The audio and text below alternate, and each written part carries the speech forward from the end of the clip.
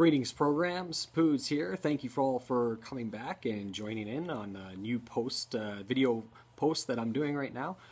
2 weeks ago I did races on Horde, and a week before that I did races on Alliance.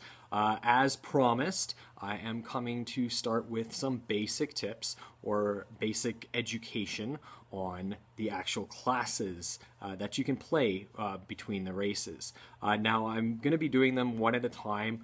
There's a lot of information for all of them, and remember, this is going to be kind of short because this is just a quick basic breakdown of the classes. First class that I'm going to be doing today or this week is the Warrior. The Warrior, they can play two different types of roles, which is tank or DPS or slash damage. Tanking means that they basically can take a lot of damage, and DPS or damage means that they can provide a lot of damage. Both roles actually work on give off on your type of feel. So what type of gameplay do you want to do? Do you want to be able to take in a whole bunch of mobs or a lot of players and be able to survive, which everybody would like that, or would you like to maybe minimize that a little bit but output a lot of damage and being able to take down your foes fairly quickly so that you can work on to the next one? They do wear heavy armor. Warriors do wear heavy armor, so you start off with mail, and then you work your way up to plate, and depending on your spec, you can get a shield too. You also can do dual weapons, so you can have two one-handed swords, or you can do a two-hand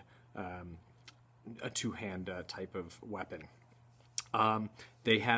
Warriors also have 3 fighting stances. They do provide different types of benefits. So look into that as well. I'll go over those at a later date. There's Berserker stance, battle stance, and defensive stance, I believe. Each one providing you a different type of benefit.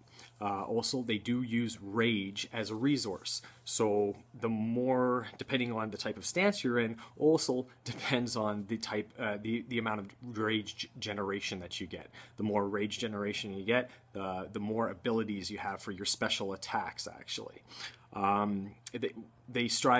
Warriors strive for perfection in armed combat.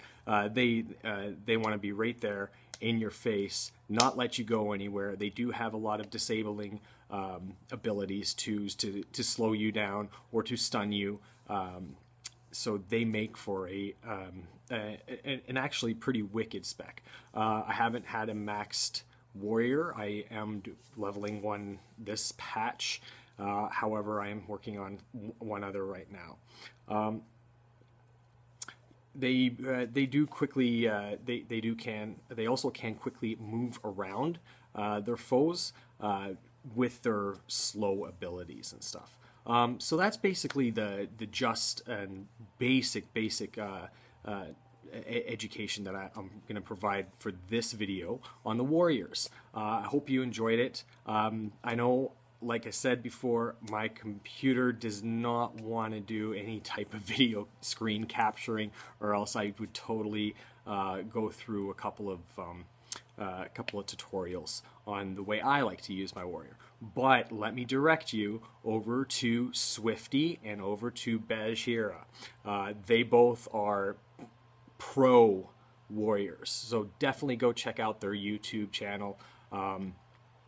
They've got tutorials, they've got tips far more advanced than what I'm providing in this video. However, this is just a basic for the new players to World of Warcraft. I will be moving on to more advanced stuff as I get my advanced system. Anyhow, thank you very much for watching. Please post, comment, like. I do appreciate all the feedback. Do sub so that you do know when my next posting is going to be, or new video is going to be up. Thanks again. I am on Twitch. I will be on Twitch soon. And again, support's greatly appreciated. Thanks all for watching, and have yourselves a great day or evening wherever you are in the world. Take care. Bye.